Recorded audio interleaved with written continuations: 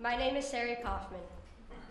When I was 15, a gunman entered my school, Marjorie Stoneman Douglas, and murdered 17 of my classmates, teachers, and friends. Ever since, I've been fighting against gun violence. And I am so happy that we finally have a president and vice president who are making schools safer.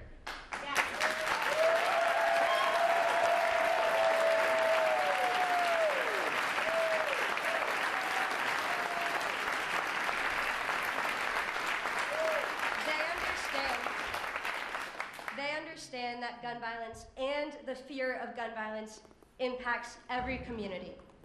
School shooting drills are adding to this fear and anxiety. While we must be prepared, we should not be traumatizing students. That is why I am grateful to President Biden and Vice President Harris for not only leading on the issue of gun violence, but showing compassion while they do it. This leadership is something I have seen firsthand. Vice President Harris has comforted survivors across our country. She has walked the halls of my school in Parkland alongside the families of the victims. She has listened to Gen Z leaders and understands how we are feeling. And she leads the first ever White House Office of Gun Violence Prevention.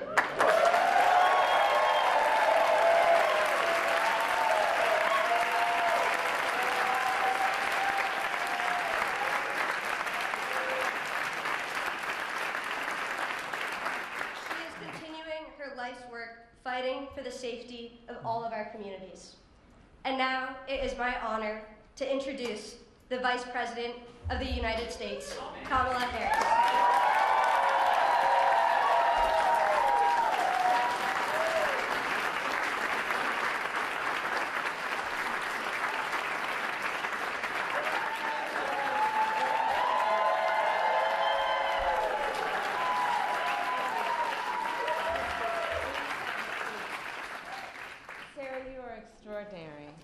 You are right. I have been traveling our country for many years, meeting with extraordinary heroes, and you are really an extraordinary leader. And when I look at you, I know the future of our country is bright. Thank you, Sarah.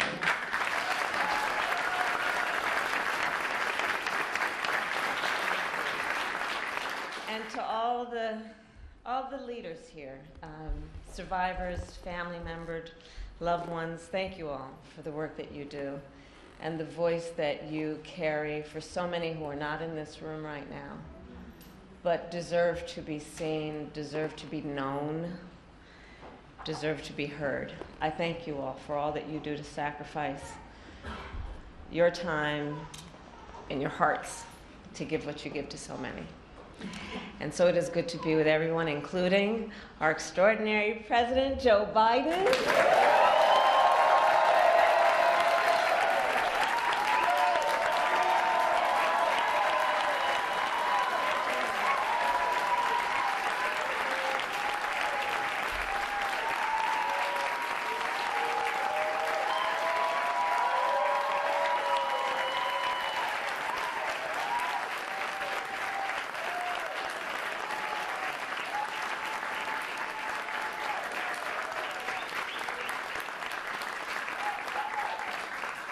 And you know, I have the great blessing and fortune to work alongside our president.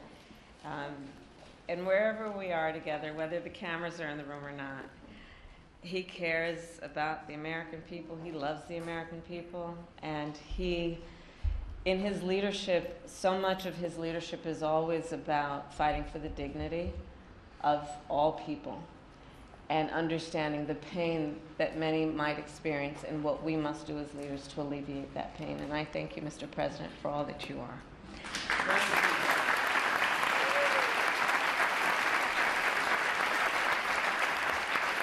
And to all the members of Congress who are here, all the leaders who are here, I thank you. So before I begin, I will say a few words about Hurricane Helene. So the President and I, of course, are monitoring the case and the situation closely, and we urge everyone who is watching at this very moment to take this storm very seriously and please follow the guidance of your local officials. And President Biden and I, of course, will continue to work closely with state and local officials to ensure that everyone is safe and to protect communities before, during, and after the storm. So with that, I will turn to the subject at hand. I believe the right to be safe is a civil right. Yes.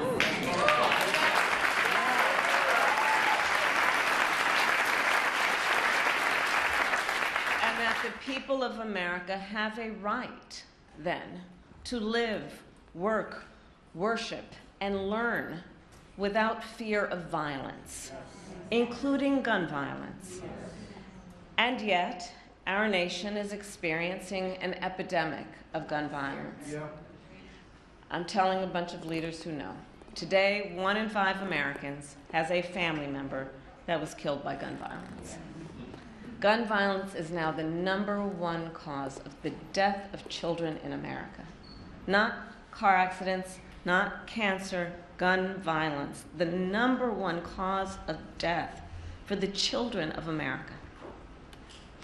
And this is the result of many, many issues, including mass shootings and school shootings that are too frequently occurring in our nation. And it is, of course, the result of everyday gun violence, which occurs in cities and neighborhoods and towns across our nation.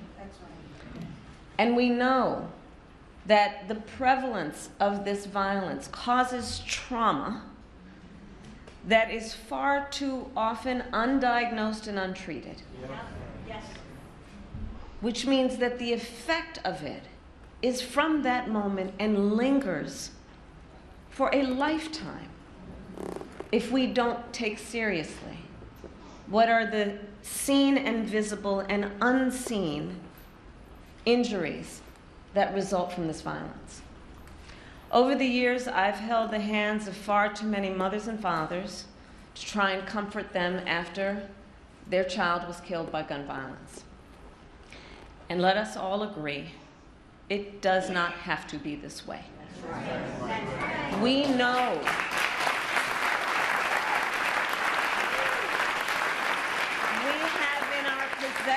we know how to stop these tragedies, and it is a false choice to suggest you are either in favor of the Second Amendment or you want to take everyone's guns away. I am in favor of the Second Amendment, and I believe we need to reinstate the assault weapons ban.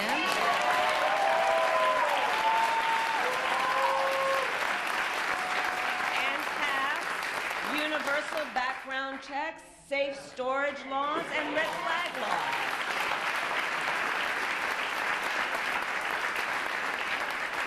When we took office, we promised to take on the crisis of gun violence.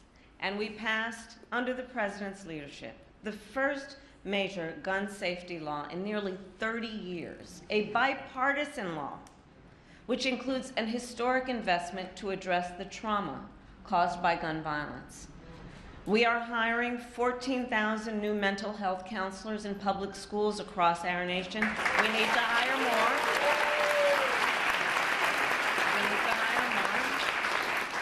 But it is the single largest investment in student mental health in history. And for as much as we have accomplished, more must be done. We need more leaders. We need more leaders like the leaders in this room, in Congress, who have the courage to take action, to stand up to the gun lobby, and to put the lives of our children first. Last week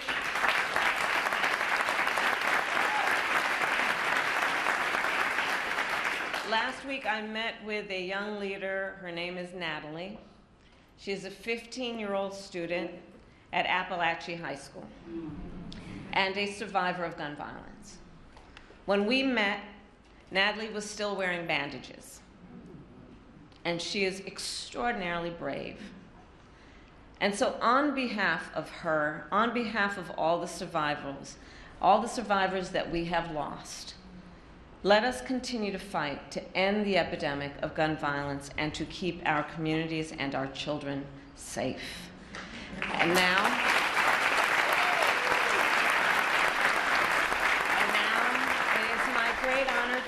introduce a leader and a friend who understands the urgency of this crisis. He is a mayor who knows firsthand what it is like to lose a loved one to gun violence and to see his community shaken by tragedy. A dear friend who is not only a local leader, but a national leader. Please welcome Mayor Randall Woodfin.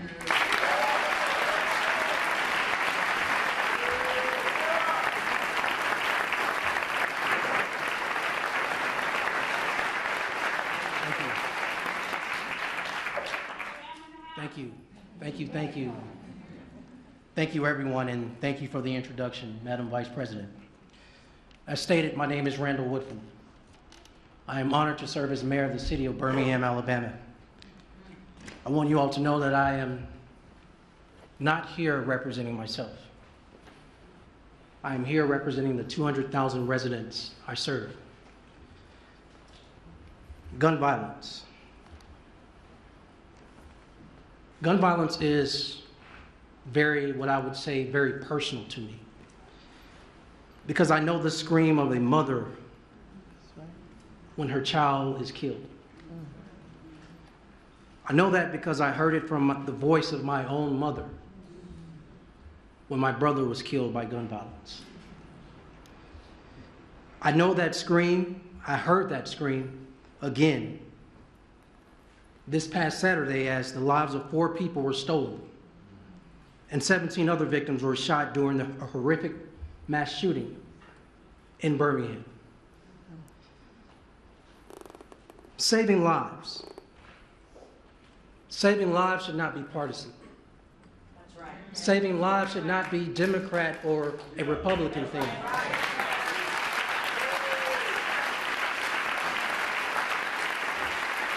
Saving lives, everyone. Saving lives shouldn't even be political.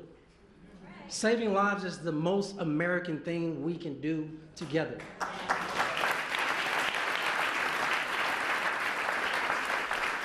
And so we've been working with our U.S. Attorney, with the Justice Department, to get machine gun conversions like Glock switches off our city streets. But still, my community, and I imagine other communities, are still finding the use of these devices at crime scene after crime scene. And so that is why I'm grateful to our president. That is why I'm so grateful to our vice president as well, who today are taking more action to help people not only in Birmingham, but across our country. Today, we work to loosen the grip that gun violence has on our communities. I know firsthand what it means to have a president who is not only a partner, but a friend to community and cities. The Biden-Harris administration is making historic and transformative investments in our neighborhoods, but most importantly, in our people. Instead of being overlooked, I am happy to stand on this stage and tell you we have a president who not only sees us, but truly believes in us. And that is why it is my honor to introduce President Joe Biden, who has been a true friend to Birmingham, Alabama.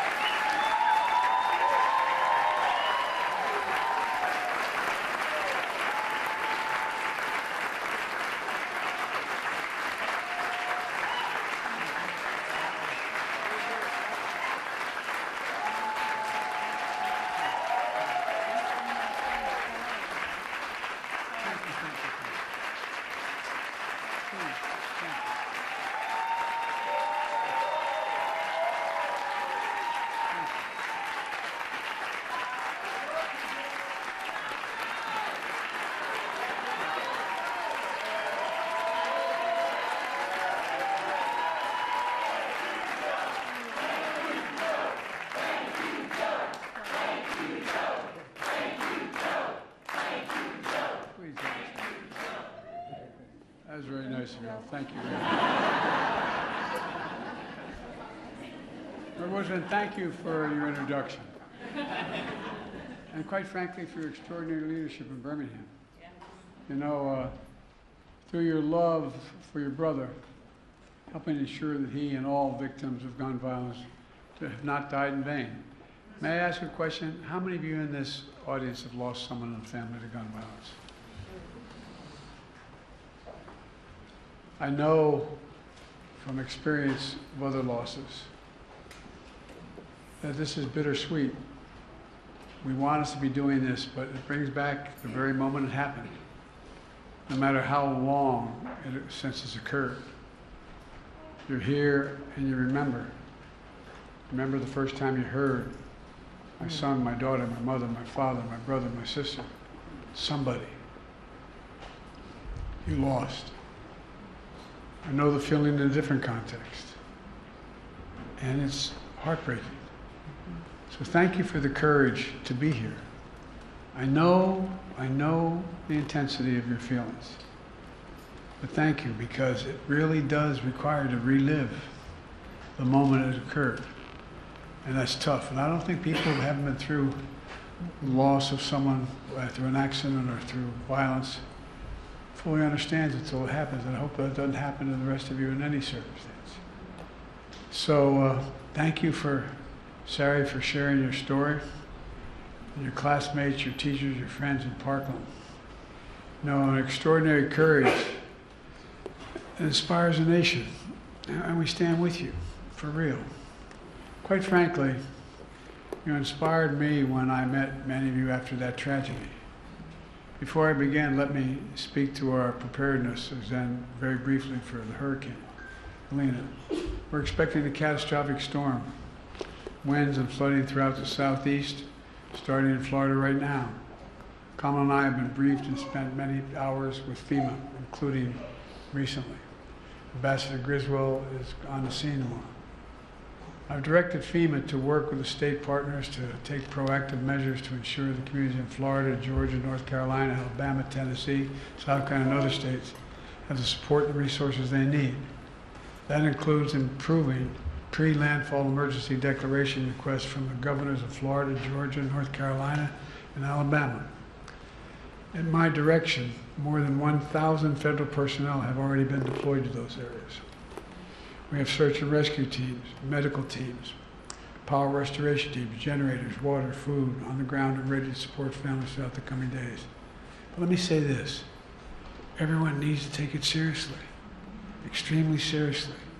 The potential storm surge is well beyond the immediate path of the hurricane, could be significant and deadly. You know, for you and your family's sake, I urge everyone in and near the path of the hurricane to listen to local officials and follow evacuation orders and when told to do so. You remember 2 years ago, just 2 years ago, 150 people were killed when the surge was only 14 feet. Now the surge is expected to be up to 20 feet. 20 feet.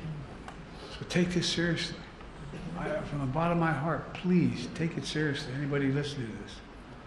And because, anyway, the tendency is to say, I can do this, but you can't. 20-foot storm surge, you can't. Folks, now for the reason we're here today. I want to thank Vice President Harris and members of our cabinet, members of the Congress, including Birmingham's extraordinary Congressman Terry Sewell. Terry, stand up. Stand up.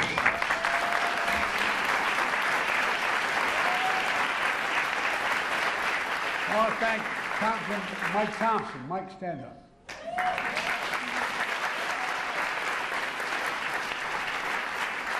And a good friend, one of the brightest people I know, Jamie Raskin. Jamie, stand up.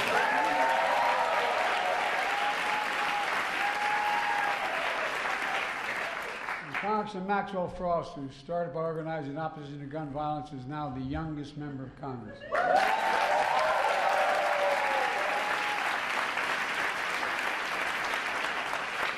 Even when I was the second youngest senator in history, I never had that much hair.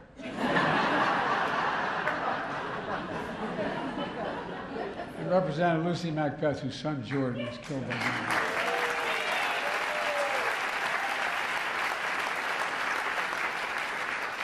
Thanks, Lucy. Thanks for being here. I know events like this are difficult. Look, folks, I want to thank you for the courage, and I also want to thank the chiefs of police and sheriffs, to all the advocates and allies, and especially to the survivors and families.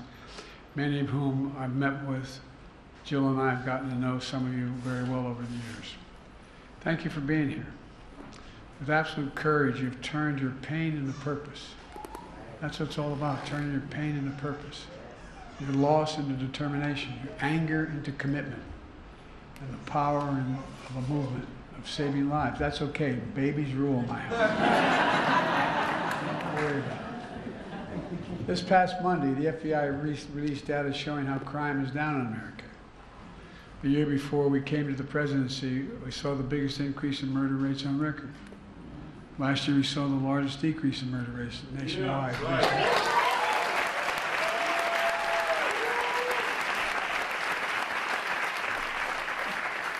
Guys like you wearing those uniforms.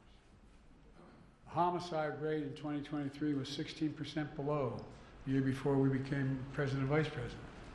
In the first half of 2024, in large cities across the country, homicide rate dropped another 17%. Last year, we also saw the lowest rates of all violent crime in more than 50 years. Murder, rape, aggravated assault, robbery all dropped along with burglary, property crime. It matters. And together we're making clear, if you want to talk about reducing crime and violence in America, you need to talk about guns in America.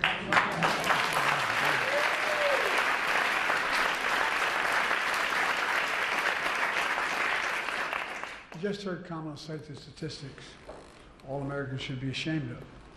Guns are the number one, hard to believe, are the number one killer of children in America, more than any other cause. Accidents, more than any other cause. It's almost unbelievable to think it's sick. Last year, after another school shooting, my predecessor said, like some members of Congress said, quote, just get over it. Yeah. I'm going to be very blunt. Secretary Vance of Ohio has called these shootings facts of life. Mm-hmm. Who the hell do these people think they are?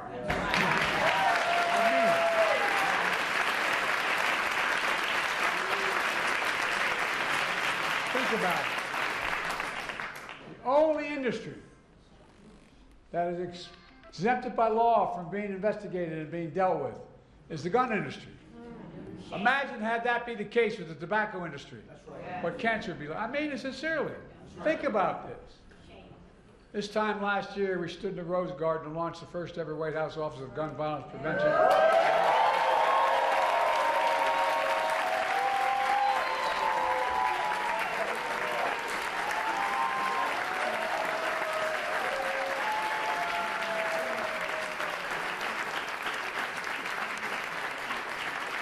Look around the room, I see survivors, like our former magnificent congresswoman, who's always out there fighting. Thank you, guys.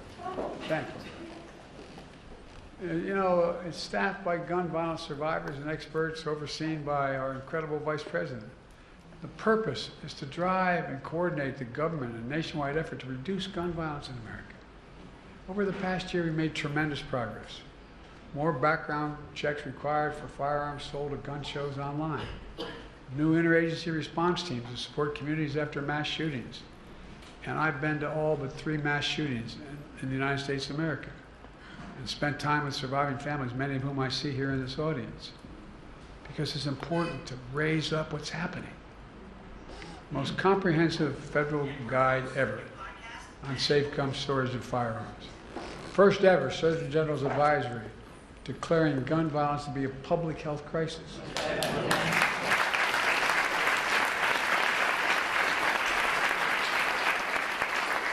Parenthetically, as I travel the world with other world leaders, they ask, do you really have do you say you have a public health crisis with gun violence? Well, today I'm proud to announce a new executive order. That's going to do 2 additional things.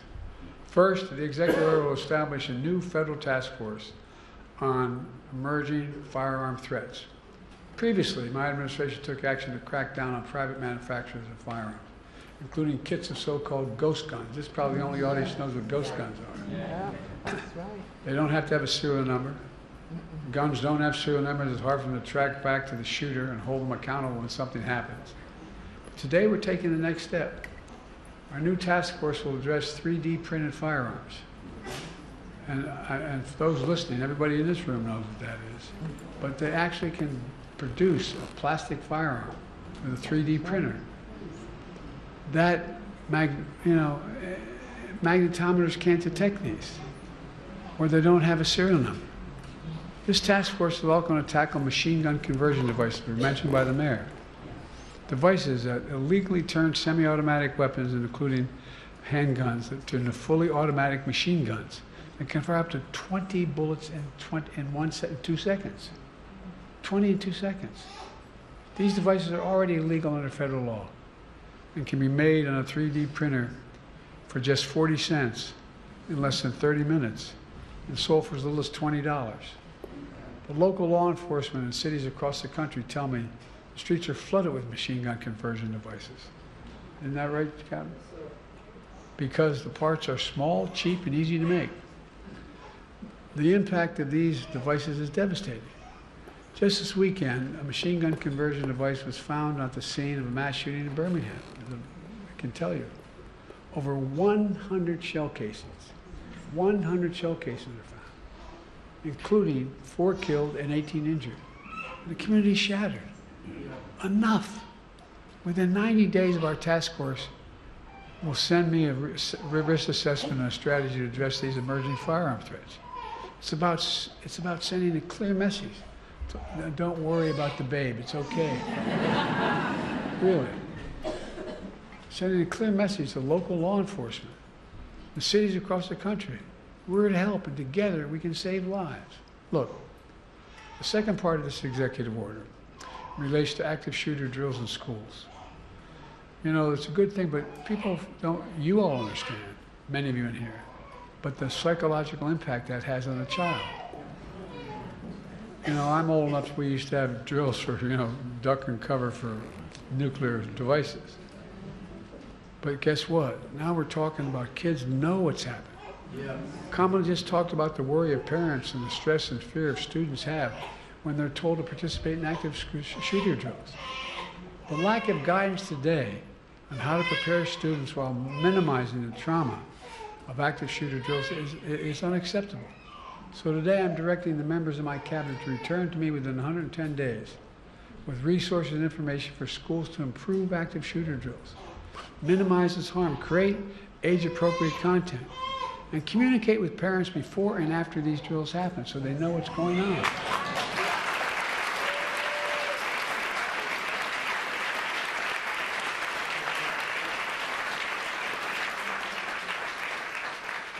We just have to do better, and we can do better. But that's not all. Today, my administration is also announcing a whole series of new actions to address gun violence. We're releasing a new tool with resources to help schools communicate with parents about safety of storing firearms in their homes. And by the way,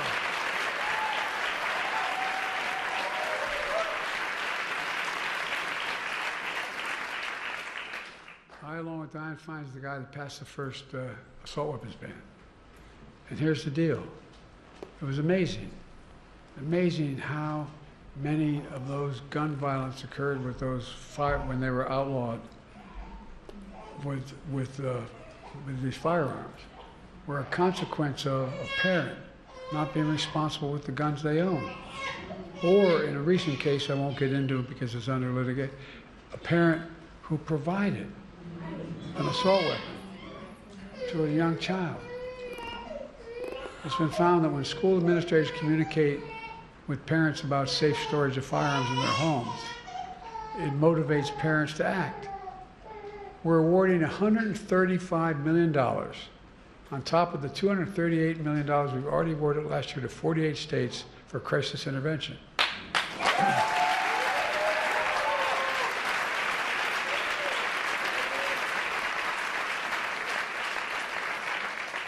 Including tools like red flag laws. I'm going to be very personal here.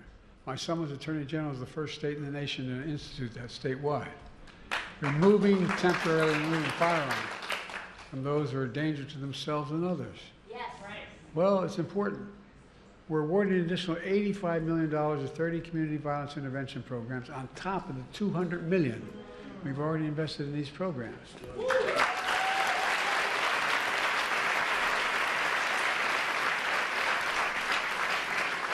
you all know these local intervention programs stop shootings before they happen, utilizing trusted messengers, community members, leaders to work directly with people at risk or the most vulnerable to gun violence. And folks, all these new actions build on the historic steps we've already taken since I took office to address gun violence in America. Through the American Rescue Plan, which, by the way, not a single one of the opposition voted for. I don't say that for political, I say that to make sure people understand it's not costless to do that. To help deliver more than $15 billion, the largest investment ever in public safety. Let me say it again. All our opponents voted against the largest funding ever in public safety. I also announced a dozen executive orders to reduce gun violence more than any of my predecessors. And with your help, we passed the Bipartisan Safer Communities Act, the most significant gun violence control in the world.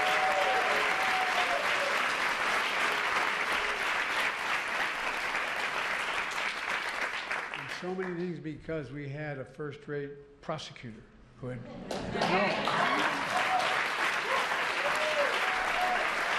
incredible experience dealing with these. Among many things is strengthened background checks for anyone under the age of 21 seeking to purchase a firearm. Since we implemented the background check system last year, we've kept almost 1,000 guns out of the hands of people under the age of 21. But folks, the law also invests over $1 billion, the largest one-time ever investment ever in seeking to deal with mental health issues in our schools.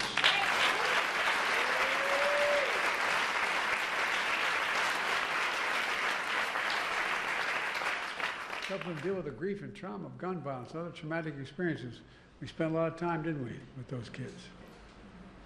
Afraid to go back to school. Not an unusual thing to be concerned about if you sat there and the kid sitting next to you at your desk gets shot and killed. My former Senate Deputy Chief of Staff is here with me today, Roger Harrison, sitting in the back there. He founded an organization that does outreach programs for middle and high school students dealing with mental health issues. And many others around the country doing similar things. We still have more to do. But the steps we've taken so far in reducing gun violence and saving lives are real. But we have to keep going. There's so much more we have to do. I think it's time to reinstate the assault weapons ban and high-capacity magazines.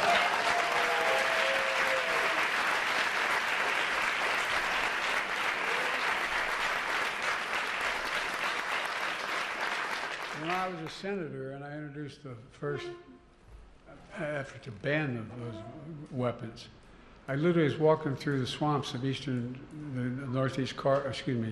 in southern Delaware, down in the area where the swamps and ridges are. There was a guy fishing.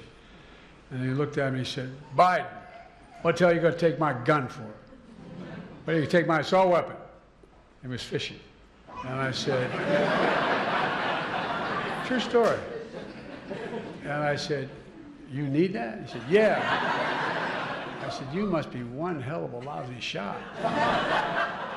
And I don't see a lot of deer running around here wearing Kevlar vests. So, well, that's not, why do you have it? Well, I hunt. You hunt like hell. Look, it's time we establish universal background checks. Universal. And require safe storage of firearms. I mean it. Start holding parents accountable for being negligent. By the way, if you pulled up here wherever you parked and left your key in your car, and a student steals the car and gets in an accident, you are held responsible. Why in the hell would not that be the case if you left a gun case open? I mean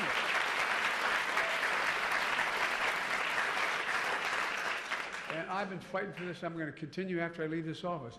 End immunity for the gun industry. End it, end it, end it.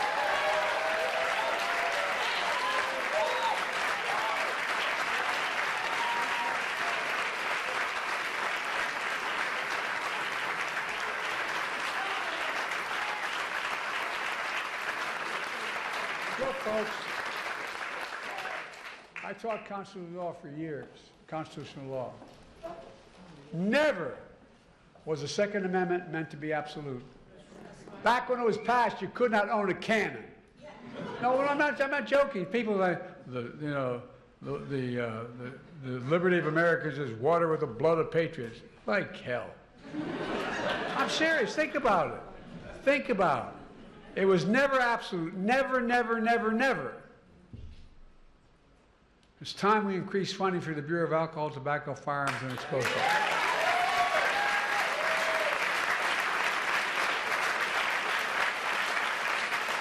Another law enforcement agency to deal with crime and solve crimes faster. We get a lot of heat from the other guy. She got a lot of heat from the other guy talking about, we're not helping. We're the ones funding cops. We're the ones funding these things. It's time to increase funding to help victims of crime and support community groups helping and hurting people hurting from gun violence. I really mean it.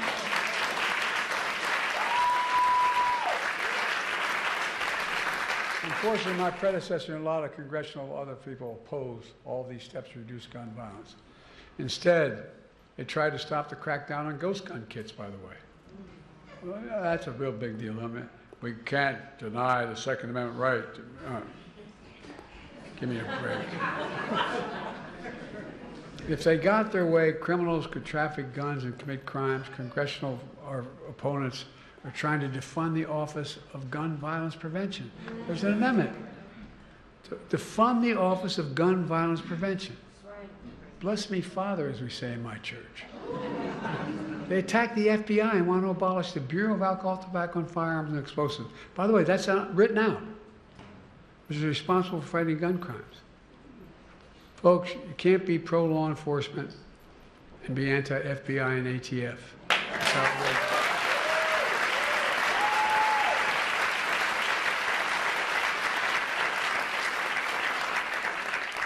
Well, that's why we're here today, and why this is so important. We need your help in fighting and standing up to the gun lobby, gun manufacturers, the politicians who oppose common sense gun legislation. Because whether you're a Democrat or Republican or Independent, we all want our families to be safe. When we drop families off at the house of worship, or a child at a mall, or a movie theater, or a school, we don't have to worry about whether that's the last time we'll see them. I mean, think about it.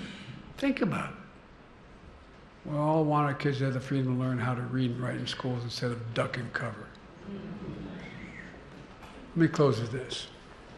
I know how difficult this work is, particularly for someone who's been through the tragedies and consequences of it. But I also have no illusions about the champions and heroes in this fight, including all of you. I really don't.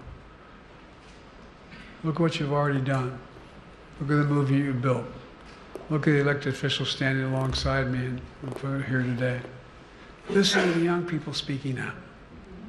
That's the power of their loved ones and their memory.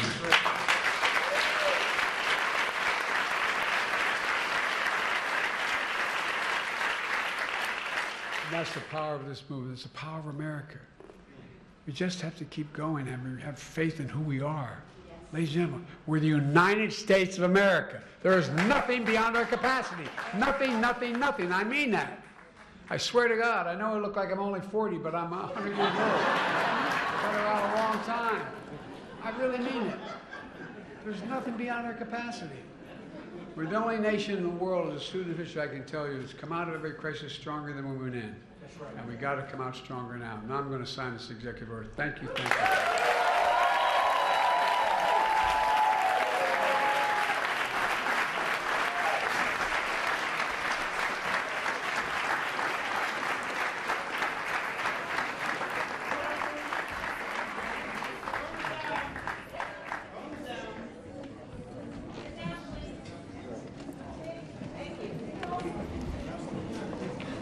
All right.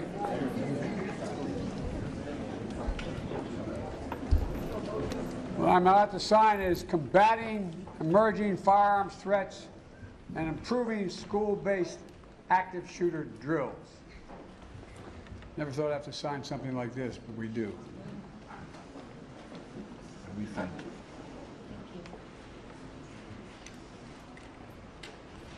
Bravo.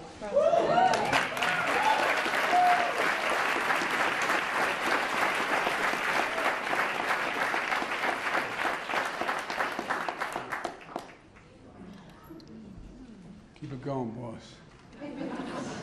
Thank you. Please unanimously our President and Vice President of House. Thank you.